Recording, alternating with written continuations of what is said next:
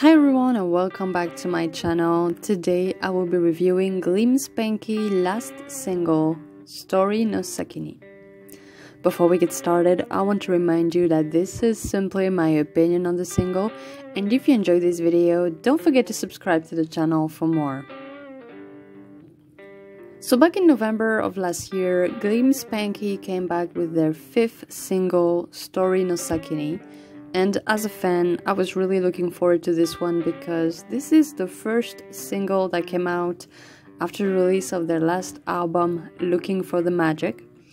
And I did listen to this one a lot since November, but I took a break from the channel for a little bit and I was like, you know what, this is the right time to talk about it because I really want to talk about it. So right off the bat, this single is amazing. Truly fantastic. Once again, these guys, they're just killing it.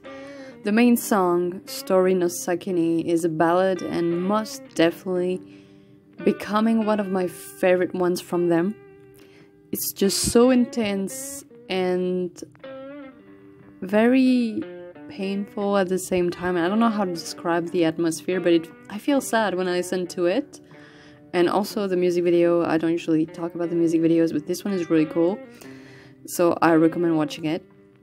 And also the gift that we get with this new single is that when it came out, digitally you get the instrumentals of the song, which is the first from them. And honestly, like, I love Remy, I love her voice, I love her lyrics, but just listening to the melodies, and especially the one for Story No Saki Ni, I was blown away by their talent. They co-wrote this one, and honestly, it's so good. It's so intense and melancholic, and especially the piano parts I find to be beautiful. Like, without the piano, it wouldn't feel the same way. The second song is called Breaking Down Blues, and just like its title indicates, it's a song heavily inspired by blues. And it's so good, it's so good. I don't have as much to say about this one as Story No Saki Ni, but I really like it. I just love how it feels like a Glim Spanky song. Like, more like before Looking for the Magic came out. I feel like it fits better with their previous work.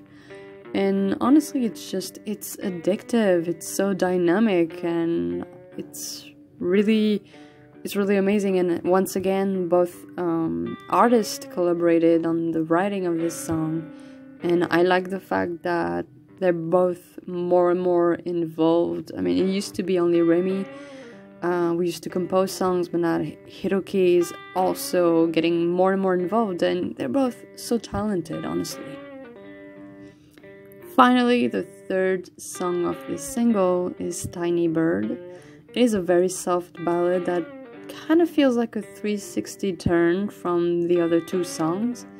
And this one was actually the first song of the single released a few months prior. I think it was September, and it was released like 2 months before.